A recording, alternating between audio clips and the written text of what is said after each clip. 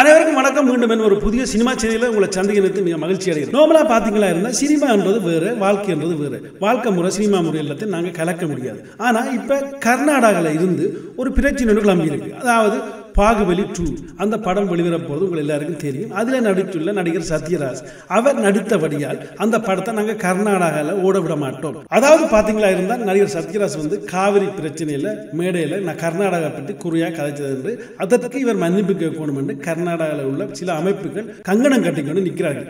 இது எவ்வளவு விதத்தில் நியாயம் என்றது தெரியாது. தமிழ்நாட்டில் இவ்வளவு கன்னட நடிகர் நடிக்கிற படங்களை நாங்களும் பார்க்குறோம், நீங்களும் பார்க்குறீங்க, உலகம் உள்ள தமிழர் எல்லாரும் பார்க்குறோம். ஏன் தமிழ்நாட்டில் இருக்கிற நடிகர் ரஜினிகாந்த் ஒரு கர்நாட ஆள் தான். ஆனா அவர் அங்க இருந்தோண்டு அங்க நடிச்சுக்கொண்டு தமிழர்களுக்கு அவர் சூப்பர் ஸ்டாராக இருக்கிறார். அப்படிப்பட்ட நிலையில கர்நாடக அமைப்புகள் சத்யராஜன் மன்னிப்பு கேட்க சொல்றது எந்த விதத்துல நியாயம்? தமிழ்நாட்டு மக்கள் ஒன்று புரியணும் என்னென்றால், தமிழ்நாட்டில் எந்த பெரிய பிரச்சனை வந்தாலும் பெரிய பெரிய நடிகர் மேல எதுவும் பாதுகாக்காம இருக்கிறதுக்கு இதுதான் ஒரு முக்கியமான காரணம். என்னென்னா தங்கண்ட படம் எல்லா மாநிலங்களிலும் ஓட வேண்டும் என்றதுக்காக. ஆனா நடிகர் சத்யராஜ் அப்படி இல்லை. அவர் தமிழர்களுக்கு ஒரு பிரச்சனைனா உடனே குரல் கொடுக்கக்கூடிய ஒரே ஒரு மனுஷன் அவர் தான். அது தனியாக தமிழ்நாட்டு தமிழர் இல்லை, உலகத்தில் இருக்க எந்த தமிழர் இருந்தாலும் உடனே குரல் கொடுக்க அப்படி குரல் கொடுக்கக்கூடிய ஒரு ஆளை அந்த குரல் வலையை நசிக்க பார்க்கிறது கர்நாடக அமைப்புகள். இந்த அமைப்புகளின் கோரிக்கையின்படி சத்யராஜ் சப்போஸ் மன்னிப்பு கேட்டால் ஒட்டுமொத்த தமிழ்நாட்டுக்குமே வெட்க. ஏனென்றால் நடிகர் சத்யராஜ் அன்றைக்கு கதைச்சது தமிழ்நாட்டுக்கு தண்ணி வேணும் என்றுதான். அதாவது தமிழ்நாட்டுக்கு தண்ணியும் தர மாட்டார்கள், படத்தையும் தடை செய்வார்கள். இந்த விடயத்தை நீங்க நன்றாக ஆராய்ச்சி பார்த்தீங்களாக இருந்தால்